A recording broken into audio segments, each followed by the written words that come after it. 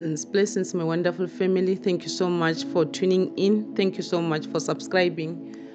Today, I woke up to Psalm 119, verse 105. It reads in NIV version, "Your word is a lamp for my feet, a light on my path." Hallelujah. We all need light to navigate this world full of darkness, right? You and I need light to guide us safely through the unforeseen dangers that await us.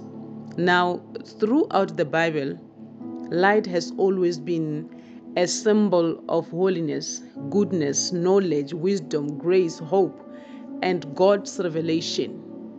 What if I told you that God is light? What if I tell you now that God is light? Jesus said, "He that followeth me shall not walk in darkness, but shall have the light of life." In this verse, Jesus calls himself light, not just light, but light of the world. It was recorded in John 8, verse 12. Hallelujah. The Gospel of John explains that Jesus said, "As long as I am in the world, I am the light of the world." The Bible records he then spit on the ground and restored the man's sight. Right?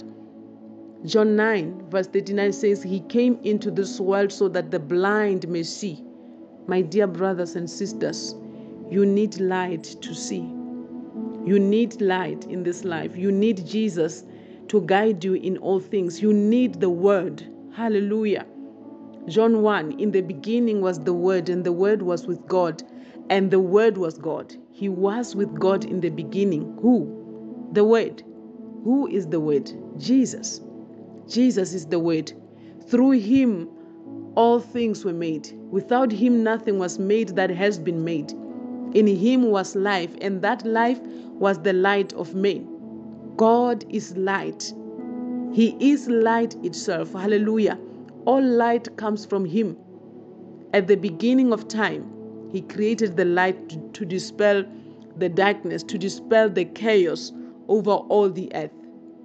The prophet Jeremiah says, "In the day that you seek God with all of your heart, in that day he will be found." Hallelujah. I want you to listen to this. If you know God in this life, if you know Jesus in this life, you will have shalom. You will have peace that flows like a river. Are you willing to accept him? Are you willing to accept Jesus today? All I'm saying is that Jesus is what you need. Jesus is all you need. If you want to accept him as your Lord and Savior, I want you to pray this prayer after me. Say, "Dear God, I have made many mistakes in my life, for which I'm so sorry. I believe the blood of Jesus washes away every mistake that I've made, and I'm clean in your sight. And now that I'm clean, Jesus, come and live inside of me. I make you my Messiah. I make you my Savior, for you have saved me from my sin. And now I make you my Lord.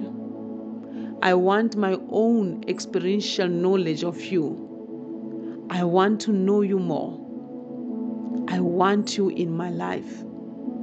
In Jesus' name, amen and amen." Thank you so much, family. Shalom.